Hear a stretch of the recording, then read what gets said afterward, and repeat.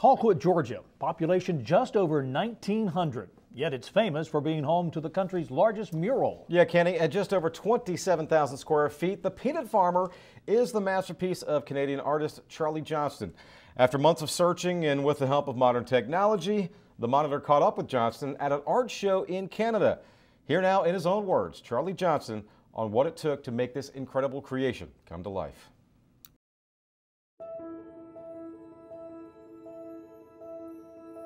At the very beginning, it speaks to the function of the structure itself. It's an operating peanut silo.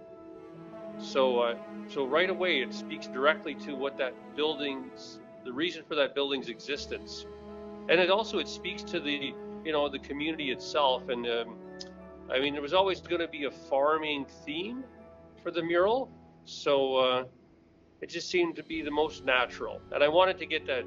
I really wanted you to be taken away by I believe in the beauty of the grand gesture, especially when it comes to monumental works and public art. I love the grand gesture. So in this case, I wanted you to feel, as the viewer, I wanted you to feel like you were like an ant looking up, and the grand gesture was the hands of the farmer swooping down and pulling up his plants to examine his crop. So you really got a really intimate look at the experience. It's to the date, it's still the largest piece of work I've ever done. One of the most intense experiences. It's right up there. It's right up there. It may very well be #1. I washed the silos. Hadn't been cleaned in like nearly 100 years, or 80 years, or whatever it was. So I cleaned the silos, I cleaned all the mold off of them, and in fact I was getting lots of offers for work to go all around the district and clean other people's silos. Could have been my new career. So cleaning the silos and priming, patching the old silos, which by the way were handmade. 80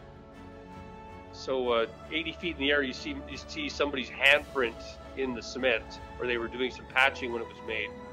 So all that work, and it was a lot of work, that took me a month alone just to wash, patch, and prime the structure. And then what I had done was I had built a small model of the silos, because it's really like it's a sculpture as well as a painting, really, because it's those four cylinders. It's a round. It's an interesting shape. So I painted the design on a little model that I made of the building to really understand how my idea was going to fit on the structure. And then I translated everything I did on the little model. I basically did amped up on the building itself. And then when I got into the detailing of it, then it's a whole new ball game. I really had to get right inside a peanut plant. I went out in the fields, and I literally pulled up peanut plants myself to get a sense of the experience. And I had peanut plants on my boom truck bucket that I was using as references. I was basically doing peanut portraits. I had a whole collection of peanuts that I used as references for the actual peanuts in the silo. And there was a lot of that kind of stuff going on in the translation of the idea to the mural.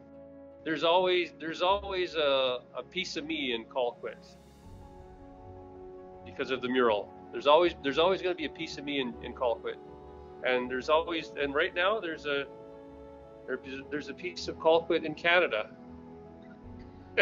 This is one of if you look at the mural, you'll see this exact configuration of peanuts somewhere in the mural. It's just a little study I did on it's actually on wood.